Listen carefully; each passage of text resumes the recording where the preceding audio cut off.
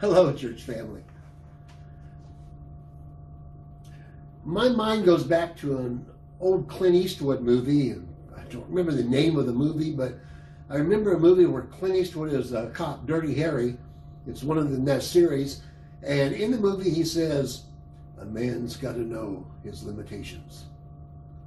Well, there may be some truth to that, because this week I've been talking about lessons learned in my years of ministry, and this is a lesson I should have learned in my years of ministry, and I know I should have learned it. I know it's a weakness in my life, but I just never could get a handle on it.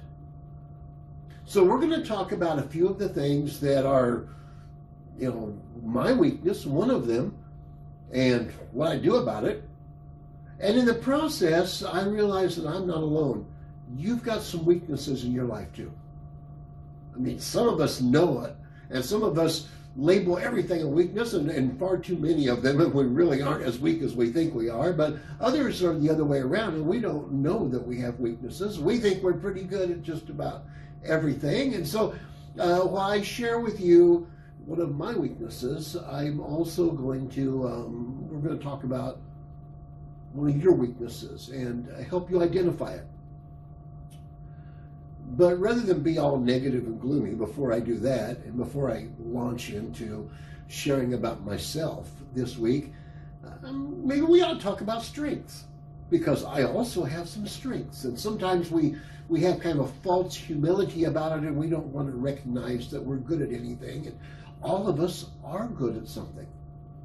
So are you. You've got some pretty outstanding strengths that the Lord wants to use. But let me ask you, what are you good at? I mean, it doesn't matter if it's like playing a game, or if it's in business, or if it's on farming, or if it's with your family, or if it's just something, a hobby you like, or if it's a personality trait that you like. Maybe you're patient, or maybe you're inquisitive. But what is it you're good at? If you had to be honest, just honestly asking you, what do you think you're good at?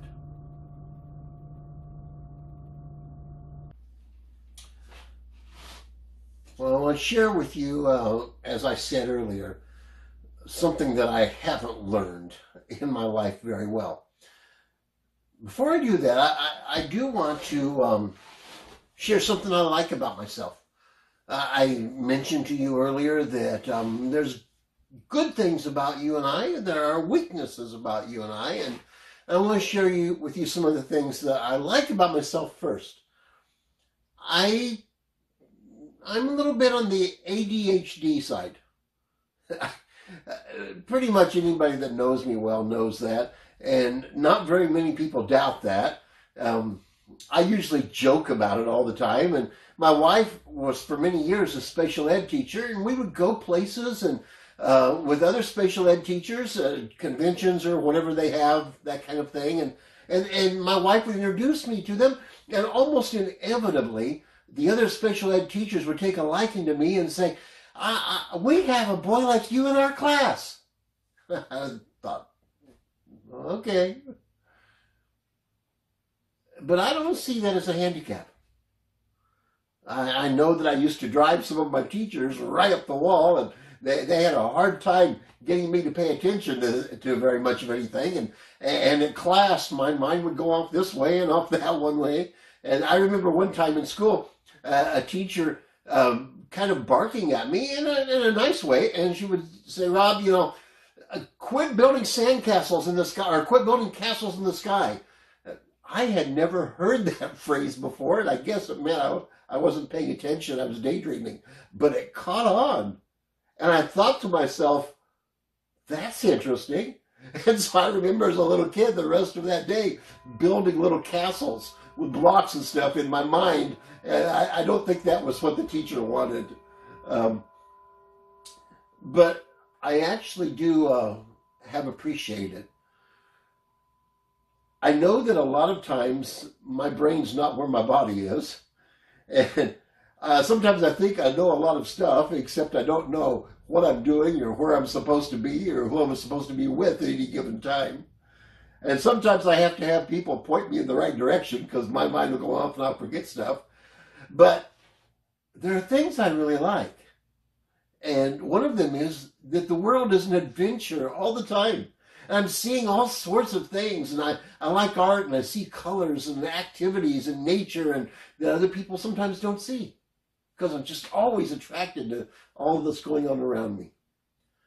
I also have this ability to hyper focus on things.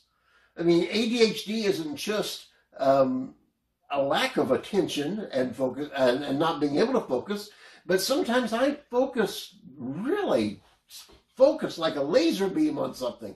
And I haven't had to have much sleep over most of my life. I do now sleep quite a bit, but when I was young, boy, most of my family thought I was kind of strange because I really didn't sleep that much. I'd stay up late at night. I'd get up early in the morning. My dad worked second shift. When he got home at night, he would sit in a chair and watch TV for a little while before he went to bed. And I'd sneak out of bed and hide behind his chair and watch TV with him. And then my mother, she'd get up early, and I would get to the bedroom when I was just a little toddler. I would come into the bedroom while she was still asleep, and she'd roll over, and I'd just be standing there next to the bed staring at her. And in between those times, we had an oven that had a little light on, and I'd go to and turn that little light on in the oven so Mom and Dad wouldn't catch me, and I'd read during the night. And I just hyper focused, and I didn't just didn't seem to need to sleep a lot. And I was always kind of keyed up about something and learning something new. And one of the things I liked about that was that I think that probably I was into more hobbies than the average person was. I mean, just jump from thing to thing to thing. And I think that whenever I was into a hobby, I focused a little more tightly, and I maybe was a little better at some of them than a lot of people are. Maybe at least average, maybe a little better than average at several of the hobbies. And so people that know me from a distance, they would say, "Oh, he's really into classical guitar. He's into motorcycles. Oh, he's into camping. He's into nature. He's into photography. He's into astronomy." And my family would just kind of roll their eyes and say, "No, he's just on another kick. He'll get over it. He'll get bored." And I sort of like those things about myself. It's part of who I am, and I don't see it as a detriment. Although, when I talk about things I've never learned, this ADHD kind of plays into that too. Sometimes I hyper focus too much, take it to extremes, and don't know my boundaries. When I was in college, sometimes I would, one semester when I was at Greenville University, some of my friends watched me, and my wife watched me, and they told me that they were pretty sure that I'd gone a whole semester with only 1 or 2 nights of over 3 hours sleep. And there were some weeks that there were a couple of nights during the week I just didn't lay down at all because I just was busy doing stuff and focused. And I think I first noticed that when I was a kid and I was into radios and electronics. I mean, I was going into some kind of a kick. And I got the parts to build a radio, and so I was soldering and reading the schematics. And I remember as a kid, I must have been like middle school or maybe junior high when I was doing this. And I'm reading this schematic and trying to figure out how to put these parts together. And as I'm doing it, this hand is just doing its own sort of thing. And I had one of these long pin type welding irons that I would, soldering irons that I would solder my parts on and stuff. And my hand just was over here paying some attention, and I picked up that soldering iron by the blade when it was plugged in and didn't feel it because I was so focused. And I looked down at my hand and I thought, okay, let go. And for years I had a scar across my hand where that thing burned me. There were some drawbacks. Another drawback about it is sometimes I'm my own worst enemy. I was in my early 20s in college, and I was pastoring a church. I was working at maintenance of a college, and I was pastoring a church, and I was going to school full time and doing a lot of things.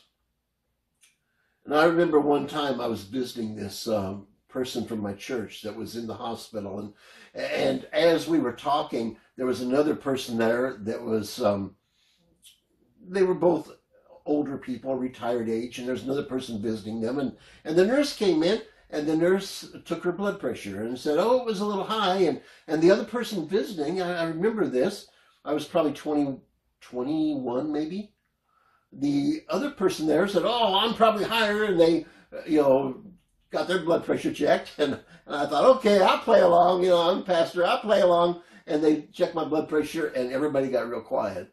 And it was like 180 over 110 or 15 or something.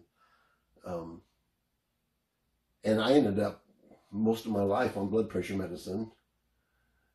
I remember once I was just pushed at the edge when I was in college, and I was getting close to the end. And I was coming back from going out for pizza. A couple of friends of mine, Scott and Kevin, were driving, and my wife Sue and I were in the back seat. And on the way home from the pizza place, I was a little teary. I wasn't really boo-hooing or anything, but I was kind of sniffling in the back seat and kind of teary, and they could tell something was wrong. And they was a, Rob, what's wrong? And I said, this is kind of embarrassing, but I said, that coyote never gets that roadrunner. They were all like, Rob, we think we better go put you to bed. I had one final in college that I was giving a final speech for a class, and I stood up to give my speech, and I turned around, looked at everybody, and I started talking about my speech, and then I said, I'm going on a fishing trip this afternoon. I'd really rather be there than here. In fact, I think I'm going to go. And I just walked out of class without doing my final. Still got a good grade for the class. But that's been an unfortunate pattern, is that I don't seem to have the brain to know when to slow down. And there have been a couple of big falls I've taken, partially contributing to it, that I just ran myself 24/7 with no margins. Burned the candle at both ends and in the middle. And it's not wise, it's not godly.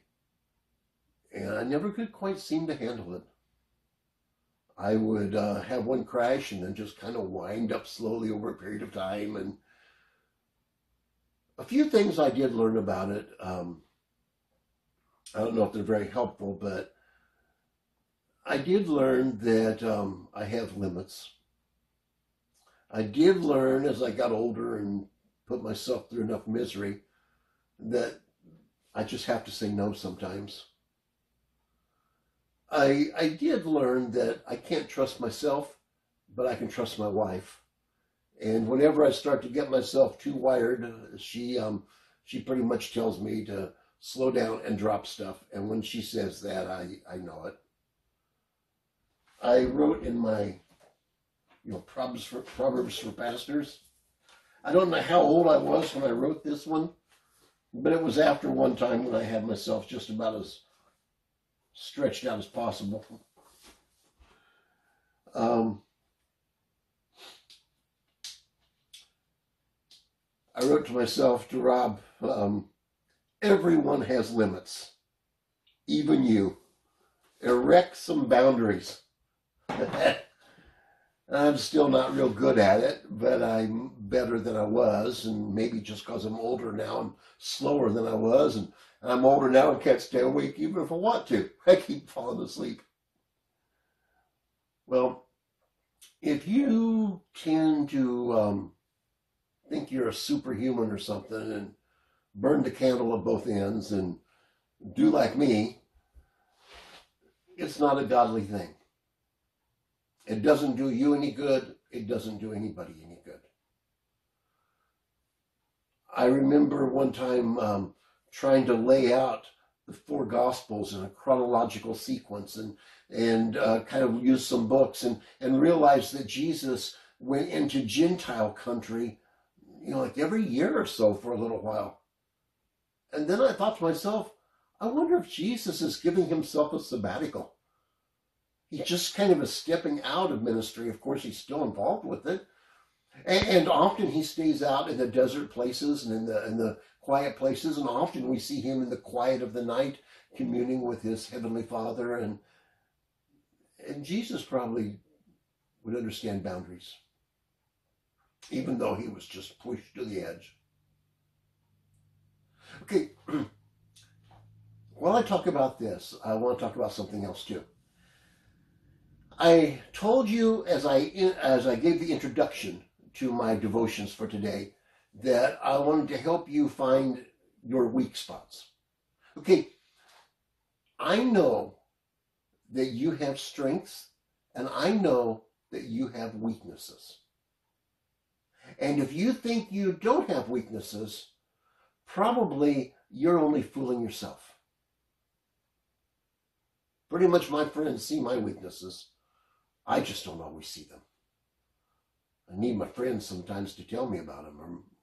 So let me help you with some weaknesses, because you may not have the same areas that I am. You may not be a little bit ADHD. My son Jeremy once said, "Dad, you obsess more than any, can obsess better than any person I've ever met, because I get obsessive about this game or that game or hobby or whatever I'm doing."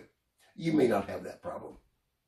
You might sleep really well, but you do have weaknesses. So if you remember a few moments ago when I first introduced what I was going to talk about, and I asked you what your strengths are, let me tell you now that at least some of your weaknesses are your strengths taken to extreme. That's what a lot of our weaknesses are. If I could get by with a little bit less sleep, if I could enjoy throwing myself into something and focusing on something without going crazy about it, it's a strength. When I start to go overboard, it's a damaging weakness. I don't see it in myself because some of the things that I like about myself are the things that make me fall flat on my face.